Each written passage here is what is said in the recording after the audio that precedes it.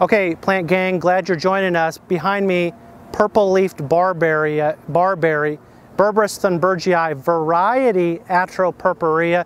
Whenever we hear atropurpurea, we think, man, it must have burgundy or dark, kind of reddish purple foliage, and this holds true here. Berberis thunbergii variety atropurpurea. Now, if you want to keep your neighbors out of your backyard, and you want a big screen, well, perhaps this is it, because it is covered with thorns, but the foliage is quite striking.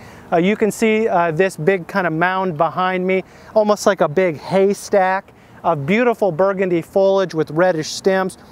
This is, for us in East Tennessee, in a mild winter, it can keep quite a few of its leaves in the wintertime, but classified as deciduous, and so it'll lose its foliage during the wintertime and really be an architectural mound of thorns, which can be beautiful in some cases. Now, this plant is used quite extensively, in particular in the Midwest, Great Plains, because it is quite hardy. It can survive living in a parking lot median. You can put it where you don't want people to walk.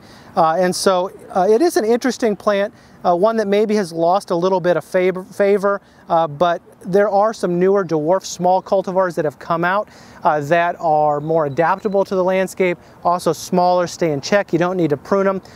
You don't want to put this in a place in a home landscape where you want to prune it because it is covered with thorns, which really is the calling card, the hallmark of the Berberis family.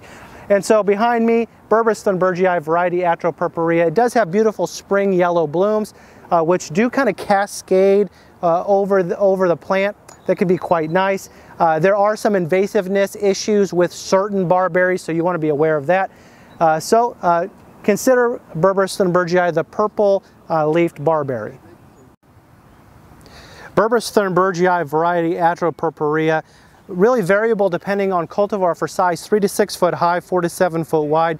Can survive zones 4 through 8, maybe even a little bit colder, maybe a little bit warmer as well. But here's a landscape tip. Great for barriers and masses. Attractive foliage is a great addition to any landscape. Great for barriers and masses. Attractive foliage is a great addition to any landscape.